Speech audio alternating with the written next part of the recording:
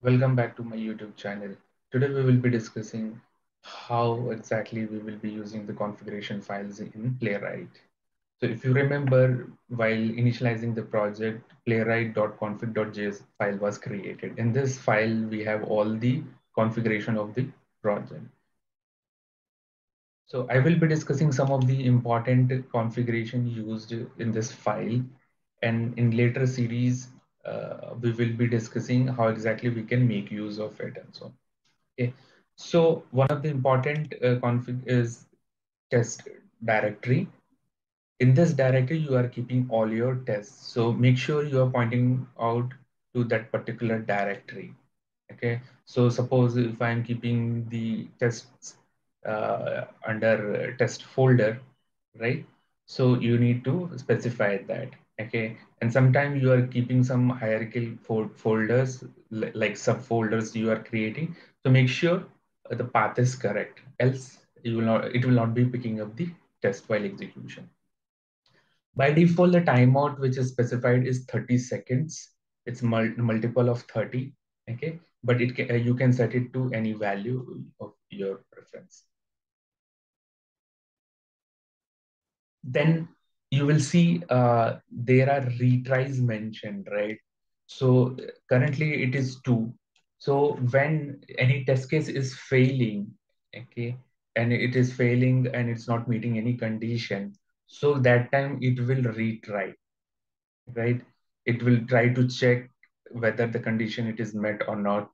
So the by default, the value which we have given is 2, right? Then in previous discussion as well, I mentioned that Playwright has a default HTML report, which we have seen here.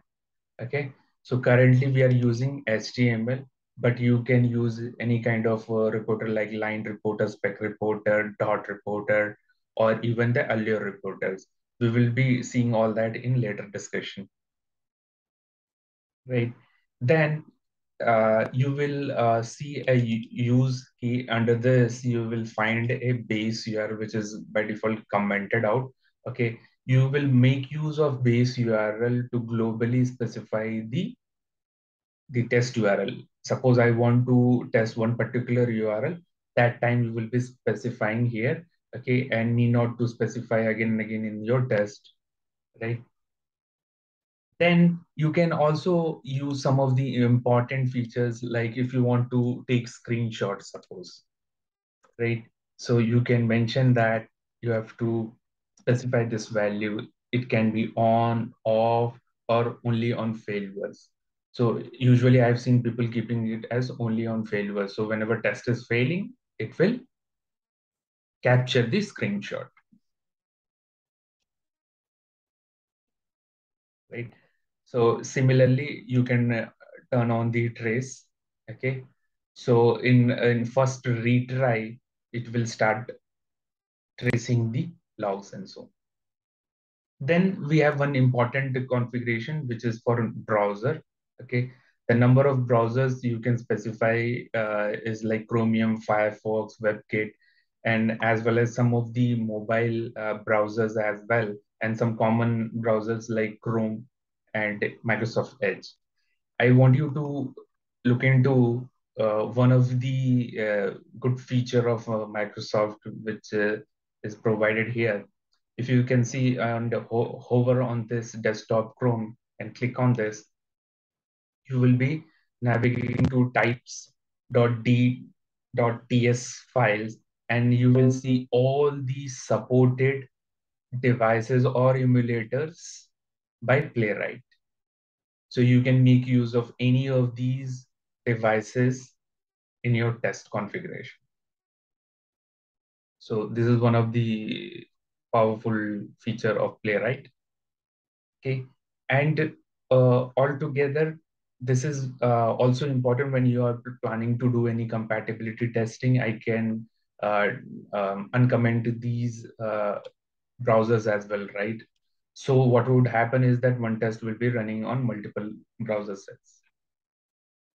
Okay. For now, I'm just keeping Chromium. So I want to run only one test to save time. And you can specify the output directory. Suppose, and this is very important when you are using the screenshot tag, right? So when you are using screenshot, you can also specify the output directory. So when test is failing, it will capture the results under the test hyphen result. We can quickly see this as well. Okay, let me run this. So not on only failure, we will make it as on. So in all the cases, it will capture the screenshot, right? And by default, when you are giving this on feature or any flag you are using, it will record the results under test hyphen results, but you can also specify this. Suppose I can test, I can make it as test output, right? So let me run this. Okay.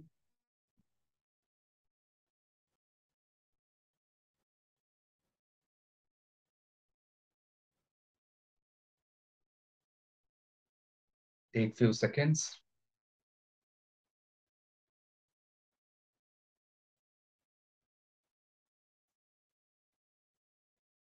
It has invoked the Chromium browser and it will navigate to the site and verify the title. That's it, right? Now, if you can see test output, right? Test output folder is created. Under this, we have the screenshot. This is the screenshot it has taken, right? Also, you can, one of the important feature is that you can always pass the parameters as well. Suppose I wanted to generate the reports in the JSON format, right? So I can always specify that, right? So you have to use this parameter hyphen reporter equal to JSON. So it will create a JSON file as well, right? Let me create this or run this.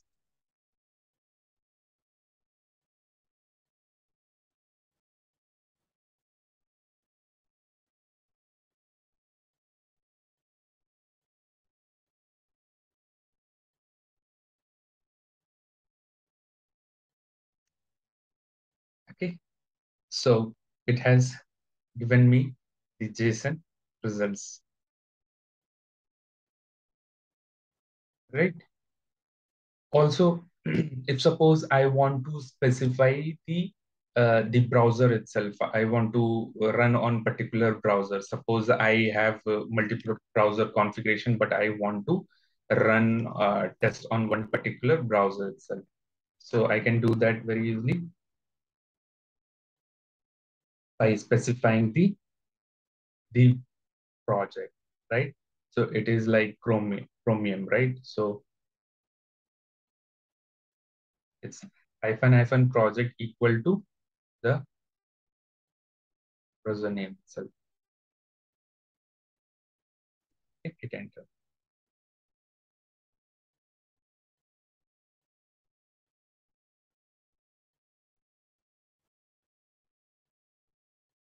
So it has invoked the Chromium browser only, even though the configuration was with two browsers.